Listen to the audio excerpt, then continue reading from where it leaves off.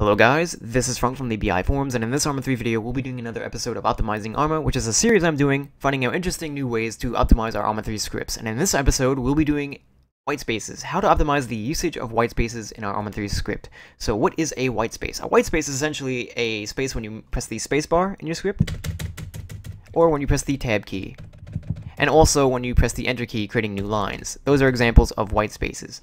Now, we'll be using my add-on free Arma radio script as a template for this demonstration, and to go over what needless white spaces are, which is something I dubbed, is basically a needless white space is essentially a white space that isn't required for the functionality of the block of code or command. So for example, let's look at line 14 and pay attention to the white spaces that are used in this selected line of code. And let's look at this version here.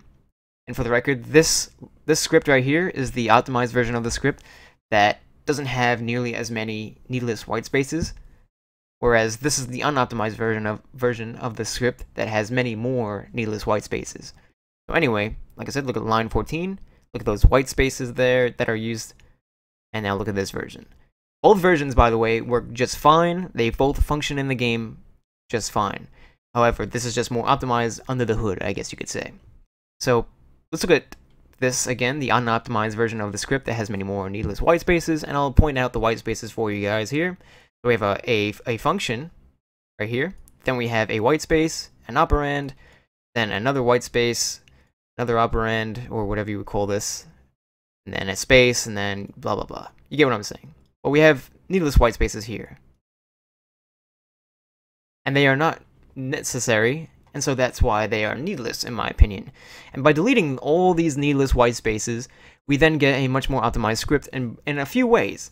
So by removing all of the needless white spaces, we optimize the file size of the script, which in turn optimizes the file size of the mission, which then in turn makes the script run faster and the mission load faster. So the script will run faster, load faster, the mission will load faster, and on top of that, because it is a lesser file size, it will also make loading into the mission, if it's a multiplayer mission, faster for clients who are connecting and then they have to download the mission. It's a little bit less kilobytes that they'll have to download, so in that sense, it is also an optimization there.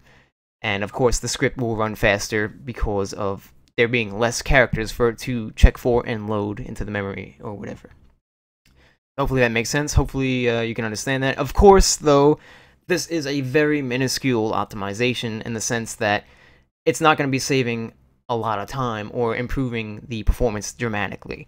However, it is an optimization nonetheless, because this is Arma. It is a game that needs every optimization it can get, and so every optimization on your part as the scripter really makes a difference in the end, especially when you apply this or mission. You don't have to be a scripter, but also a mission designer also, but every optimization you apply is an optimization overall that really contributes to the overall impact. So to explain what I mean is that these optimizations may not be so large and when you optimize just one script, but when you optimize all the scripts in your mission, assuming it's a mission that uses many scripts, for example, my Pakistan insurgency mission uses many scripts, and when you optimize them all, when you optimize all of your scripts in your mission, it does make a pretty big improvement in the way it loads and in the way it just in the file size and stuff like that.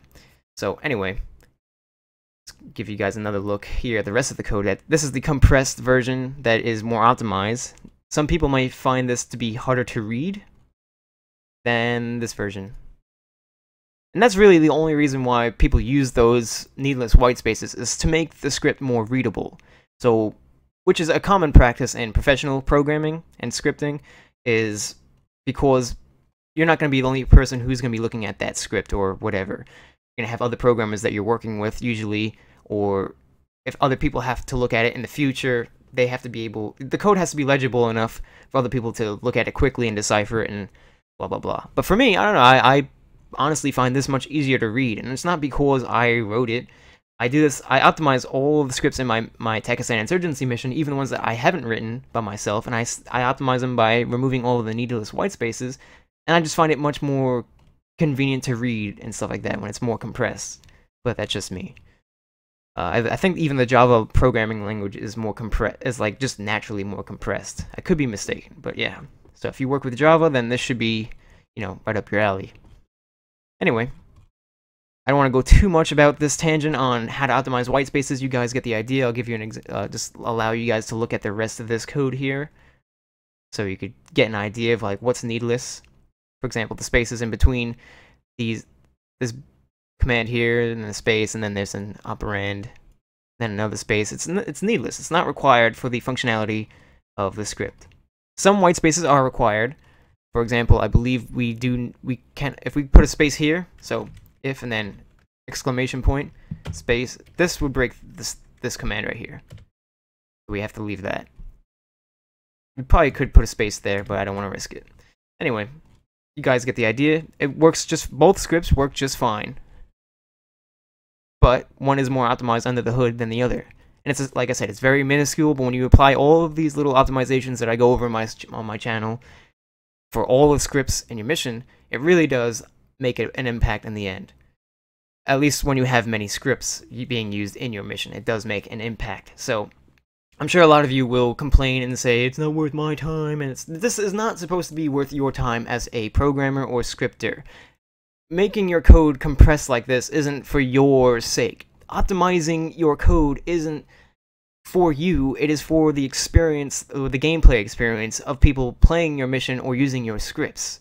I don't understand this mentality that people have where it's like, it has to look pretty, otherwise I won't publish it. Like, it doesn't fucking matter. All my scripts look terrible as far as, the way they look and are presented, but they work just fine and are more optimized in many ways. So for example, we have these variable names, like we've already gone over that in the previous optimizing Arma episode. They're short, they're not very pretty to look at because they're not readable in the sense that it's not easy to decipher what this even means unless you actually look for the actual value of the function or variable. But you guys get what I mean. Like I said, white spaces are not always necessary in your code, and many of them are unnecessary, and so you're writing your code without those needless white spaces, as I call them, makes a difference, and it makes an improvement to your mission. It's just another step forward in optimizing your code, and you don't have to do this. It's not a mandatory optimization to your scripts. It's just a way to optimize your scripts, and I apply this optimization to all of my scripts. So use my scripts as an example if that's what you want to try to pursue, but if you don't want to optimize your scripts in this small way, then that's fine, because it really isn't a major optimization. However, like I've been saying, Arma 3 is it's an optimized game, but it still needs many more optimizations, and so many optimizations we make as scripters in our mission really makes a contribution to the way the game runs in the end. So every optimization really cannot be taken for granted. It needs all the optimizations it can get. Anyway, sorry for going on a tangent about all this other shit. Hopefully the video was helpful to you guys, and hopefully you understand what I'm talking about.